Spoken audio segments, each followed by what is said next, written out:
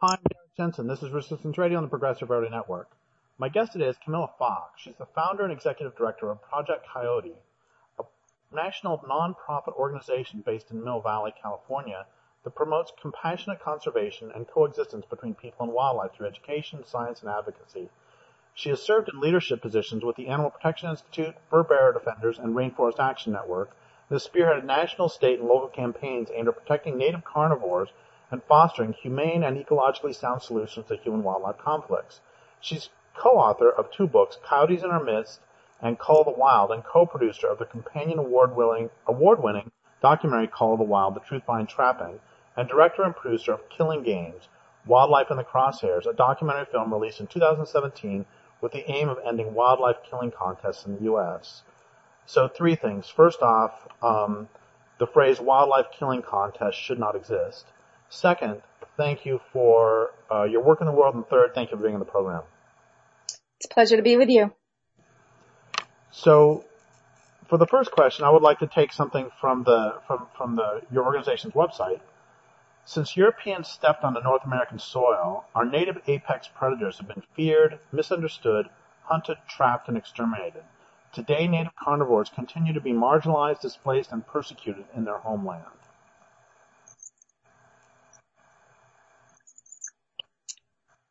Yes. Do you have a question around it? Just can you respond to that? Can you run with that? Sure. Well, unfortunately, I think much of that sentiment remains true in the sense that we still, as a society, largely vilify our native wild carnivores. So when I say native wild carnivores, I'm talking about our coyotes, bobcats, mountain lions, bears, foxes, pretty much the animals that have virtually no protections by our state and federal agencies. So really, when we step foot on this continent, we view these animals as a threat both to livestock and also to the animals humans hunted for game. And unfortunately, that kind of prejudice and persecution exists to this day, and that's largely why Project Coyote exists. As you mentioned, our mission is to promote coexistence between people and wildlife through education, science, and advocacy. A lot of that focus is working to try to protect these wild carnivores from the very persecutions they've been under assault for truly centuries since humans settled this continent. So when you say apex predators, what species are you talking about? Really, for us, I'm talking about the ones that are largely unprotected. So, as I mentioned, coyotes, wolves, mountain lions, bears, bobcats, the native larger carnivores. Coyotes can be considered mesocarnivores in certain ecosystems, but they are apex predators in other ecosystems where they've sort of moved into the role of the wolf.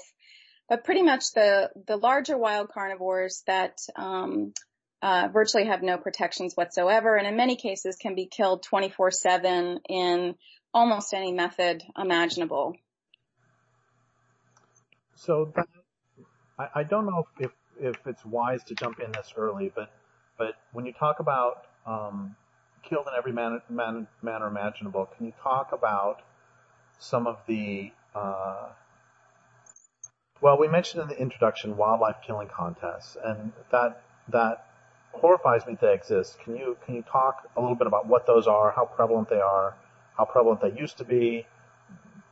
Tell us everything about them.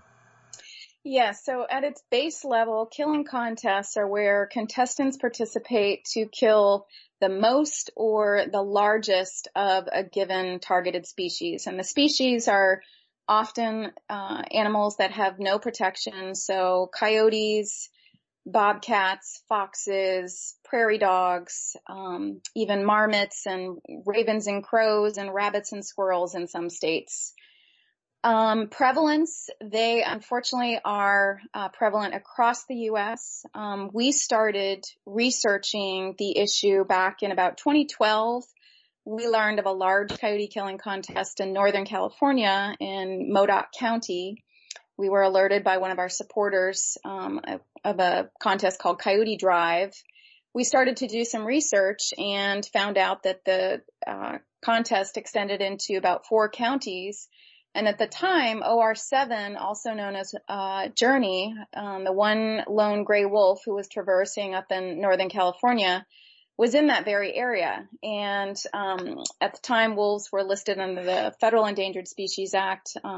Our coalition then petitioned to have wolves listed under the California Endangered Species Act. So we petitioned our Fish and Game Commission and said, not only is this egregious killing contest going on that is unethical, but also Journey was threatened by this very contest. And so ultimately, 18 months later, we convinced our commission to ban this practice in California. And in December 2014, California became the first state to outlaw killing contests. But since then, we have researched the practice, and we have identified that killing contests are pervasive throughout the U.S. And the more that we research, the more that we find they're happening all over.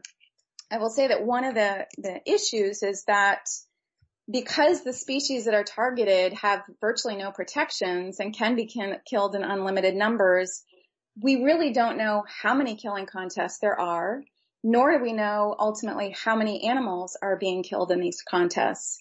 So when I'm interviewed by media outlets and they ask me, so how many coyotes and wolves and mountain lions were killed in that last killing contest, we actually often don't know because states don't even monitor them.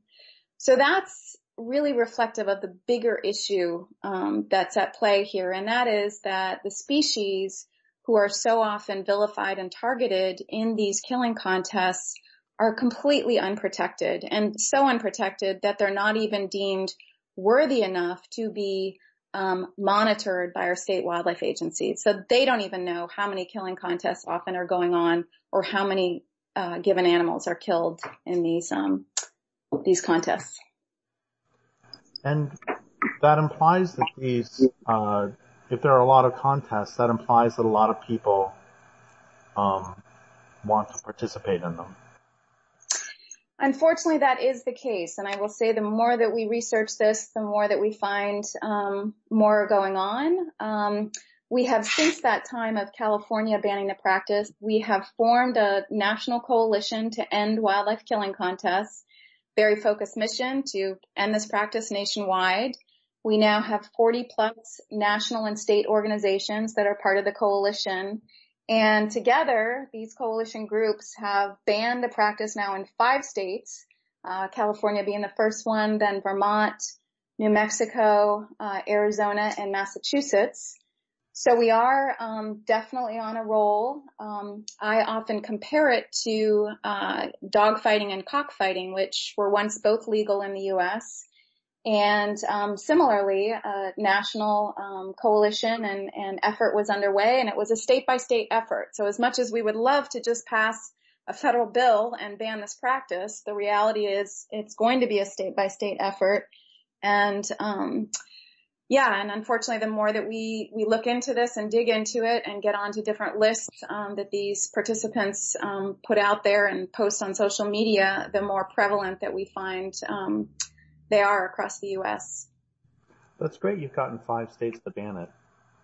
Yeah, well, I'm excited to say as well that there are several other states that are considering bans. And of course, before this whole pandemic chaos unfolded, we had several states that were considering either legislation or rulemaking.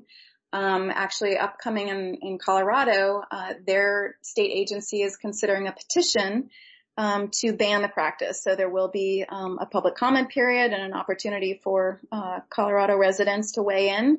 And then similarly in Washington, their state wildlife agency is considering a rulemaking process on it. And then several other states are also looking into it. So I'm a real believer that once the domino starts on things like this, no state wants to be actually sanctioning such barbarity and cruelty. And I do believe that in our lifetime, we can actually ban this practice. So I don't know if you want to go this direction or not. And if you don't, that's okay. But I'm always interested when I talk to wildlife experts and people who work, especially those who love predators, about the sort of Western hatred of what are some of the genesis of the Western hatred of predators? And I want to say one thing, which is that I interviewed Ram Whitaker, who does a lot of work with cobras in India. There's like, I don't know, I remember the numbers, but it's like 50,000 people die per year because of cobra bites. And when I was interviewing him, I was saying, so when you were educating people about this, do you run into people hating cobras? Like people, and he knew about the Western United States hatred of wolves and predators. He's like, no.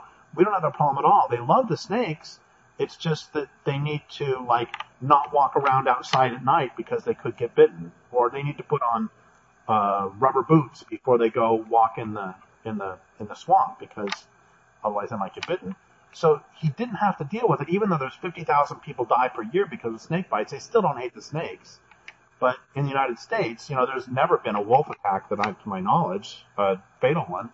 And in the United States, they still seem to hate wolves and have for a long time. Do you see what I'm trying to get at?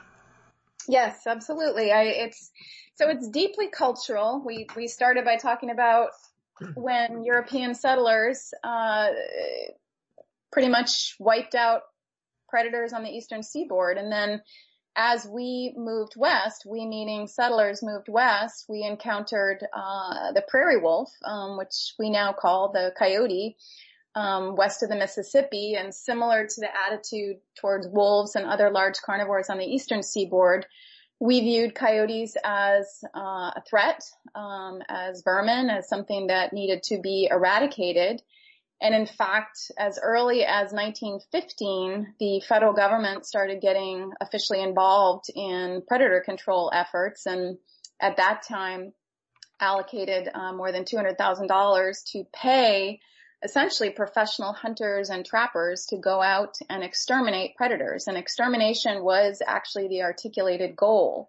And so we have, many stories of these trappers who would pursue the individual wolves that escaped their leg hold traps and their snares and their poison baits, and they would chase these individual animals until they found them and killed them. And so that's ultimately how so many of our large carnivores, our grizzly bears, our wolves, lynx, ultimately became extirpated in certain regions and vast swaths of the U.S., North America. So unfortunately, that persecution, that attitude, that prejudice persists to this day. And as we know, our government has spent millions of dollars to recover wolves in certain portions of their former range, and particularly in the Yellowstone area, spending millions of tax dollars to bring back wolves. And then ironically, the moment that they're delisted, removed from protections on the Endangered Species Act, we open up hunting seasons and trapping seasons on these very species. And even Idaho had one of these killing contests targeting both coyotes and wolves. So we are slow to learn.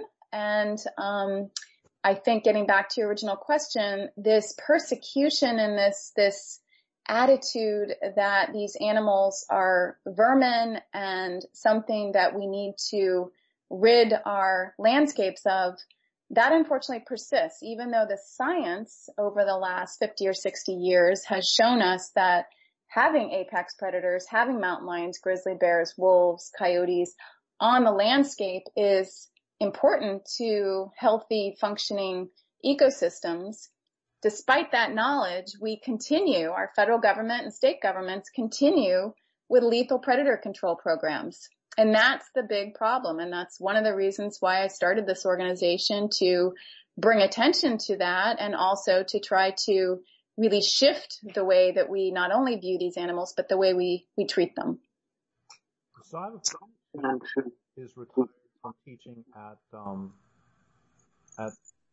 University of New York in Binghamton, and they have a model forest there that is not doing well. And the reason the forest, and my professor friend absolutely loves amphibians. And the reason the forest isn't doing well, and the reason the amphibians aren't doing well, is because there aren't any predators, and so there's too many white-tailed deer, and they eat the underbrush and destroy the habitat for amphibians, small birds, everybody else. So can you talk about some of the effects of eradicating predators and ecological effects of eradicating predators, and then talk about what happens when the predators come back.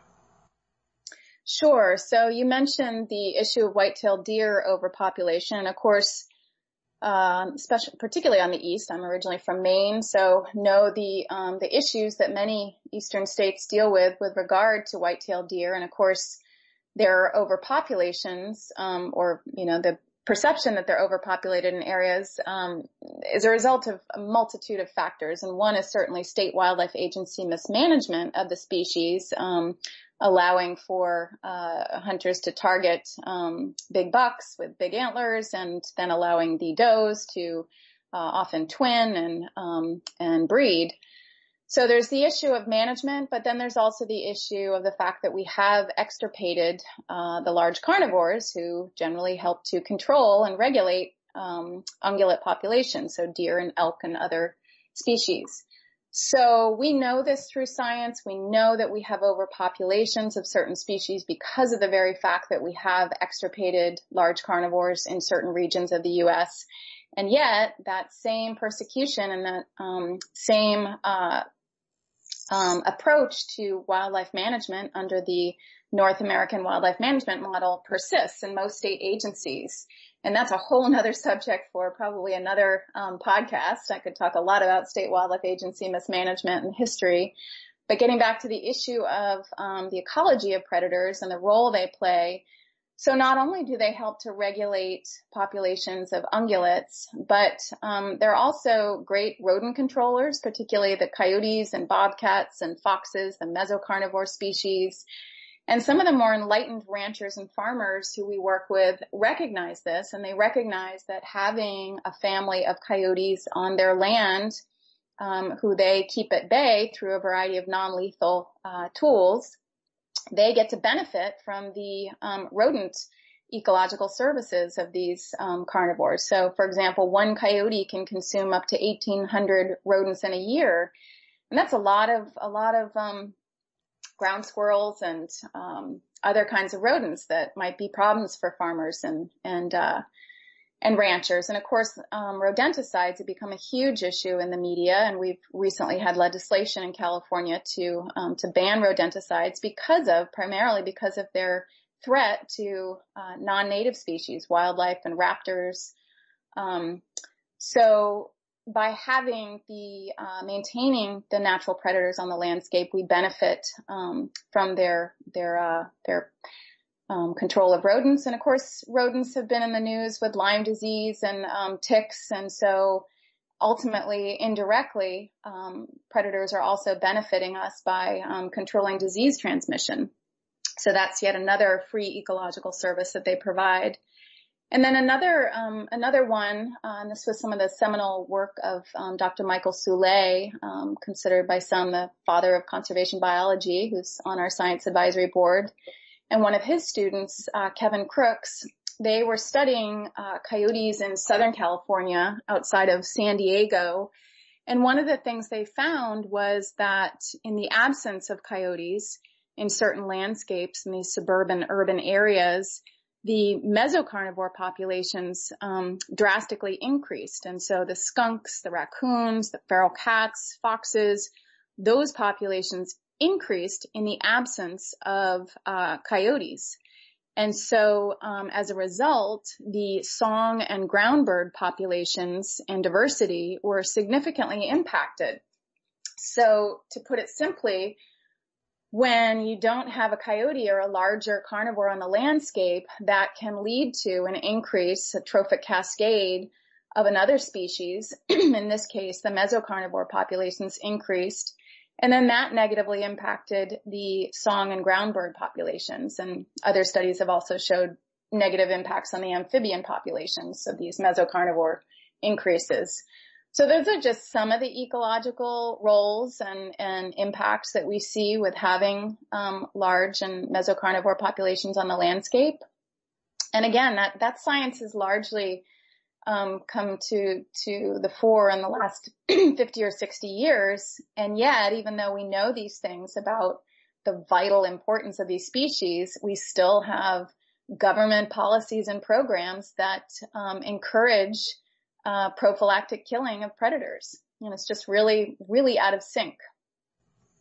So I've done entire interviews on the red wolves and on Mexican wolves and on timber wolves and on grizzly bears, with the entire interview devoted to helping people to fall in love with them.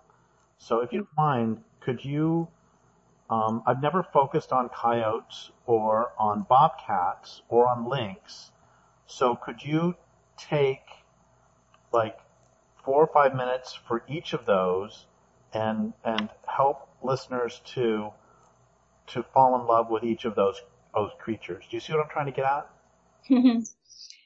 Sure, I can do my very best. I will share with coyotes that I've mentioned that Project Coyote works on a variety of different predator species, not just coyotes. And I'm often asked, why did we choose coyote as our flagship or icon species for the organization, especially knowing that there are bigger, sexier megafauna species like wolves and mountain lions and grizzly bears that from a purely sort of optics perspective and probably from a financial perspective in terms of raising money for a nonprofit would probably bring in more money. But the reason that we chose the coyote as our flagship species is really threefold. One, the coyote is unique to North America. Unlike foxes and wolves that exist on other continents, we have this unique native song dog that has lived on this continent, dates back to the Pleistocene. In fact, the La Brea tar pits in Southern California outside of LA show that coyote-like canid lived way back in the Pleistocene and is one of the very few species for the fossils that they've found that still exists and did not go extinct like the other megafauna at the time. So coyote is unique to North America. And then also when you look at the Native American lore and the stories about coyotes from the eastern seaboard to the west, and some of the fascinating characteristics and traits that different Native American tribes ascribe to coyotes. Many of the different stories, venerate them as ancestors, creators, tricksters. And so they were appreciated for their intelligence, for their adaptability, for their resilience. And I mean, it's so fascinating to really look at this because different tribes from east and west that never overlapped had similar characteristics and stories for coyotes. And then thirdly, the coyote, as I mentioned, is the most persecuted native carnivore in North America. And we estimate that at least 500,000 coyotes are killed every year in the U.S. alone. And that averages to about 1 coyote per minute. So as the most persecuted native carnivore, we believe that if we can shift the way we view and treat coyotes, we can shift the way we view and treat all predators. So those are just some of the reasons why, as an organization, we chose the coyote to be our icon species. So I've known ranchers who would be just having a conversation about something else, and if they see a coyote, they immediately grab a gun and shoot. I mean, it's just without question. And that gets back to what we were talking about before, that I feel that's so cultural. When you've grown up, and I've met many ranchers out here, and I've learned a lot from spending time with ranchers and farmers. And when you've grown up in, many generations where that's the thing you do when you see a coyote, best coyote is a dead coyote. That's the hardest part of the work that we're trying to do is we're, deeply embedded in values, in norms and behaviors. And we know that those are the hardest things to change in humans. So, yes, unfortunately, that kind of attitude, towards coyotes and other predators persists. To me, it's something that's workable, changeable. It's something that we're working on at a very deep level. And I think that I'm seeing more and more ranchers and farmers starting to appreciate the role of some of these animals. We're in fact working on a film, which I can talk about. But getting back to your original question, I just want to mention those stories that I shared from Native American tribes, the shared characteristics of creator and ancestor and trickster. I think that we have much to learn from coyotes, and especially at a time of massive social and ecological upheaval. This species can tell us a lot and share a lot about what adaptability and resilience means. They have persecuted in the face of or they have thrived in the face of immense persecution. And I think there's much to be learned from that aspect of this amazing species. So that's coyote. You mentioned bobcat and lynx. Yeah, I want to go on with coyotes for just a moment longer, if that's okay. Sure. Two things. One of them is, so can you be a bit more specific about some of the lessons you think we might be able to learn from them? And then I'm going to ask a basic sort of biological, ecological question about them. So I mentioned resilience. I do think coyotes are so adaptable. They now exist in most of our urban centers throughout the U.S. And they have shown to really exemplify what coexistence means. So even in the most densely populated landscapes, coyotes are coexisting side by side with humans. It's often us who really need to learn what coexistence actually means. So that's one of the things that I think we can learn from this animal. Most of the time, they really want to have nothing to do with us, and that's part of what Project Coyote does with regard to public education and outreach, is dissipating people's fears and really teaching them about basic ecology and behavior of these animals so that they can appreciate them but not come into to conflict with them. So those are just some of the aspects of coyotes. I also want to just mention and give a shout out to Dan Flores, who's a Project Coyote ambassador, and he's an author of many fabulous books, but one of his bestsellers is American Coyote, and it's just a fabulous, fabulous book. Coyote America, sorry. We have another film, American Coyote, Still Wild at Heart, both of which I recommend. But his book really goes into not only the history of coyotes on this continent, but sort of the parallels with the persecution of other wild animals and also the plight of Native Americans, because there was similar kind of war waged against the native people here, along with the native predators. So I highly recommend his book.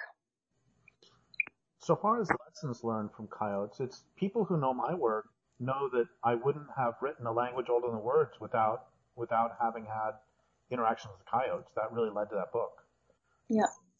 But anyway, so before we go on to lynx or bobcat, could you just give some real basics on coyotes, like what's the typical range? How many babies do they have a year?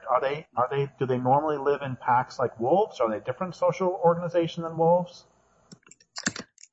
So they can live as individual solo animals. However, they generally seek out a mate, and a lot of people are surprised to hear that they generally create pair bonds for life.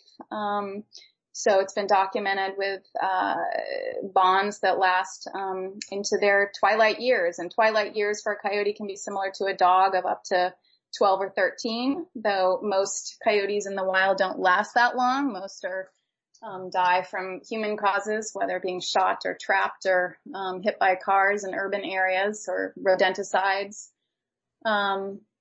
So they can live alone or in pairs. Sometimes they can be in small family groups, generally smaller than wolf family groups. But it can be 2 to 6. And then for litter size, that can vary from generally between 3 and 6. But again, we've seen upwards of 14 or as small as 2 or 3. But within the first year, 50 to 70% of that first litter will not persist beyond their first year. So high mortality rate, which is fairly common across a lot of species. And their range can really vary. They have very vast ranges in places like Yellowstone, where they've been studied for many, many years by Dr. Bob Crabtree, who's been with Project Coyote and runs the Yellowstone Ecological Research Center. Fascinating studies coming out of that with looking at particularly the role of the introduction of wolves and how that impacted coyotes and their home range size, their litter size. Really fascinating work. So then looking at coyotes in urban areas, they often have much smaller home ranges, sometimes as small as 1 or 2 kilometers, depending. And again, that goes back to their incredible adaptability. The same with various diet studies that have looked at their diets in urban and suburban areas. That can vary tremendously. In some of the diet studies, we've seen that their diet is very much oriented towards their natural prey. So rodents and rabbits and sometimes insects, fruit. Fruit is actually quite a prevalent diet component for coyotes in a lot of different areas. And then insects, small mammals, so true opportunistic omnivores and true generalists. And again, that gets back to their adaptability and true ability to live in almost any environment. So amazing animals that we have a lot to learn from. And one of the other things that we try to show people is they're so genetically similar to our dogs, and we love and spend billions of dollars on our beloved domestic canines, and then we vilify and kill their wild cousins in vast numbers. And we really try to point out that schism, because it's when people get to know individual animals, and when they get to know an individual coyote or wolf, or get to have that experience, they get to see them as individual animals, just like our individual dogs and beloved domestic animals. So that's one of the things that we're trying to share with the world, is that these aren't villainous, dangerous animals. They're in fact very similar to our dogs, and so similar that they can interbreed. Not that we see a lot of interbreeding between dogs and coyotes, but they can. And what we are seeing, which is really interesting, is interbreeding of coyotes and wolves on the eastern seaboard. And there's a lot of research going on around that subject now, and fascinating research that I think will have implications for management down the road, because wolves are still considered a protected species in many states. And yet coyotes have no protections and can be killed 24/7 in unlimited numbers in a number of states. And so in terms of that interbreeding, it raises a lot of management issues. I will say that under the Endangered Species Act, unfortunately, hybrids are not protected. So those coy wolves, as some call them, unfortunately have no protections whatsoever on the eastern seaboard. But again, just raising some fascinating of this species. So can you sing the praises of bobcats for a moment? Because I don't think people talk enough about bobcats. Sure. Well, I will also share that I never had seen a bobcat until I moved out to California. And the first time I did was out in Point Reyes National Seashore. And I was just amazed. Even though I knew from my studies, how small they were, and until I really saw one in the wild, it was just kind of amazing to me of how small this animal is. It's just a little bit larger than a house cat, for some of them. I will say that they vary in size, just like coyotes. People are often just so surprised to hear that a Western coyote can be anywhere from 15 to 30 or 35 pounds, but they average about 20 pounds. So they're quite small. That's coyote. And then the bobcat, is similarly quite small. And so, they are obligate carnivores. So unlike coyotes that are opportunistic omnivores, bobcats and mountain lions need raw meat. They're also great mousers. So, just like I mentioned, coyotes being a benefit to ranchers and farmers, helping to control the rodent populations. Bobcats also fill a similar kind of role. And unfortunately, though, I will say that bobcats, like coyotes, have been persecuted across the U.S., often for their fur. And unfortunately, there's still a heavy market for bobcat and lynx fur for their beautiful pelts, which are often sold to Asia and Europe. And so people are often shocked to learn that bobcats are still commercially and recreationally trapped. I will say that after we banned killing contests in California, our coalition then worked on ending bobcat trapping. And this started because a small group of residents in Joshua Tree in Southern California reached out to a number of organizations because they were concerned that their local bobcats were disappearing. And these were people who appreciated these wild bobcats around the Joshua Tree National Park area. And they had seen them and their families year after year. And then all of a sudden they were disappearing. Well, research found that there were about one or two fur trappers who were hammering the bobcat population and trapping them and selling them to auction. And at that time, the pelt prices were upwards of $1,000 to $1,200 per pelt. So huge incentive to trap bobcats. And so ultimately that led to a whole grassroots effort. And just like our campaign to end killing contests, we had thousands of people in California who spoke out against trapping bobcats. And ultimately, the legislature passed a bill, and then the State Fish and Game Commission closed the loopholes on that, and ultimately we became the first state to ban bobcat trapping in the U.S., which is great, but unfortunately it still exists in many, many other states. And so I think it's important that people understand that this is still an animal that is highly persecuted and often has no protections like coyotes and can be killed in unlimited numbers. That does vary by state. Some states have limits on the number of bobcats that can be killed, but some don't. And so some actually target them in these practices. And I'll just share that recently in Texas, they had what was called the Big Bobcat Fest. Big bobcat predator killing contest. And so over the course of several weekends, huge cash prizes, upwards of $40,000 were given to the teams that would kill the most bobcats, or the largest, the Big Bob as they called it. And all across the whole state of Texas, these guys were out trophy hunting bobcats. Most people are shocked to hear that. Cecil the lion, the beautiful lion that was killed in Zimbabwe by a dentist who killed the animal with a bow and arrow. And that story erupted a global outrage against the killing of this majestic lion for a trophy.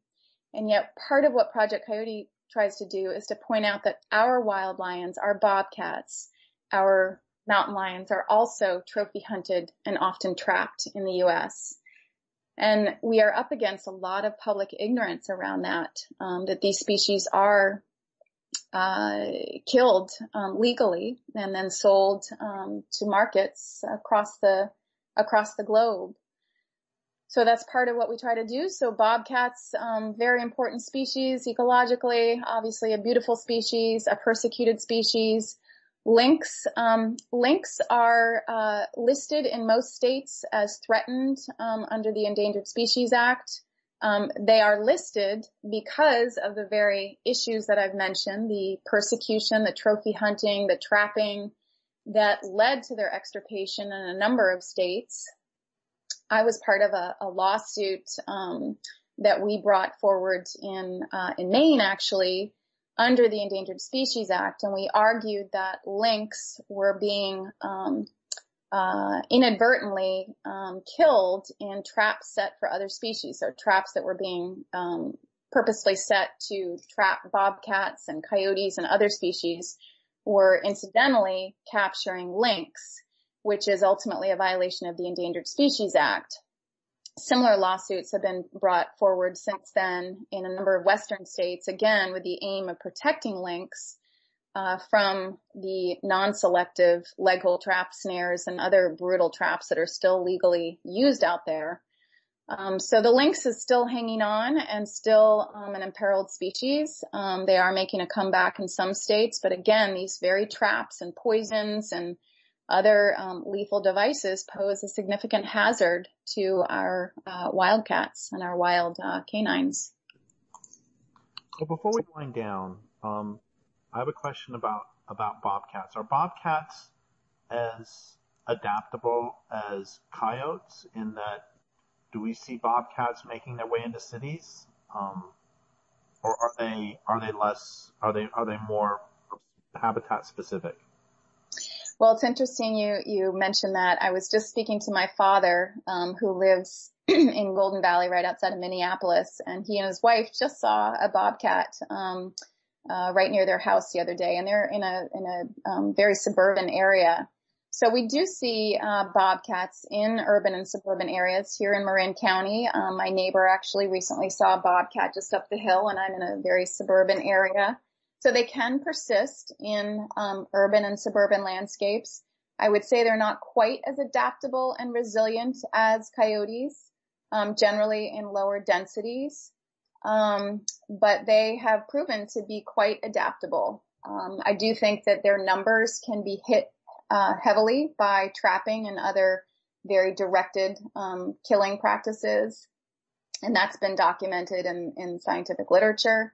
So they're not as able to rebound as quickly as coyotes. Coyote studies have shown that when coyotes are persecuted, whether trapping, poisoning, government control programs, they can rebound very, very quickly. And this is through something called compensatory reproduction, where when there's a territorial void that's created when they're removed, they will fill that void very, very quickly. And whether that's from coyotes emigrating from around the area and refilling, or from the existing coyotes that still haven't been killed, they can increase their breeding. They can breed earlier.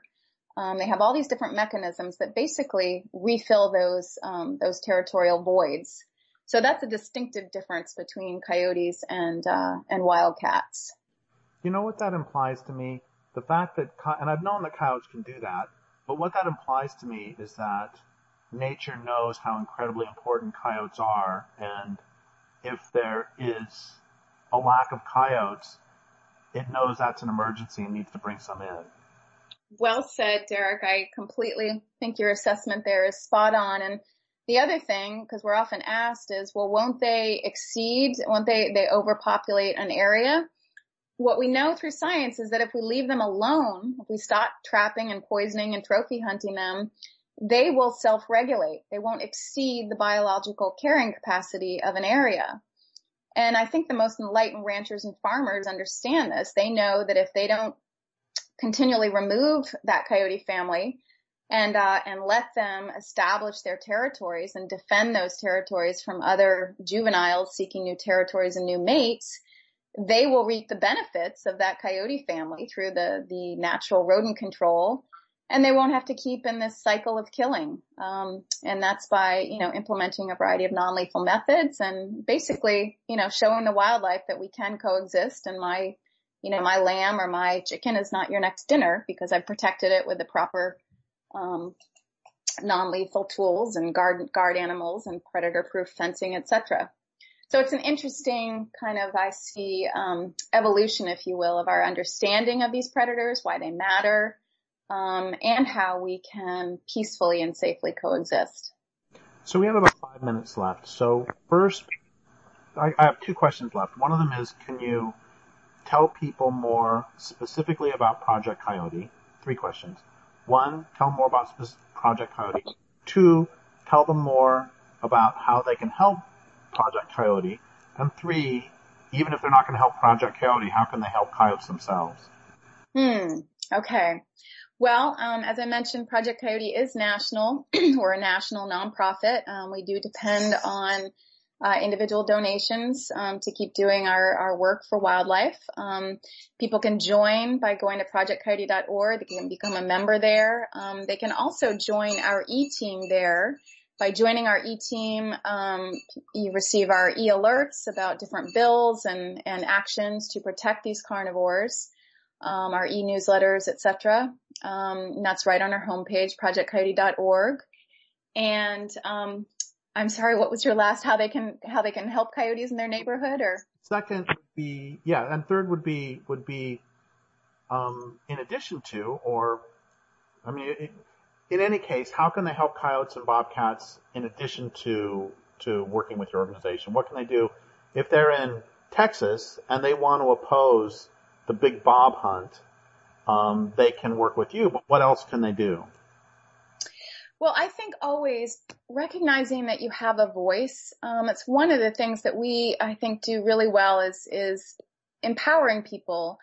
All of our successful efforts in banning trapping and banning killing contests, trophy hunting, these have most often been grassroots efforts where people speak out, whether it's before a state wildlife agency, if it's a rulemaking process, or before their state legislature. I talk to legislators and commissioners all the time, and they want to hear from their constituents, and they are most impacted when they get a personal letter, or they get a personal phone call, or they get a personal one-on-one meeting, when we can do that again, which will happen. So I think people recognizing that they have a voice, especially when it comes to state wildlife management. We like to try to get away from the term management, conservation and stewardship.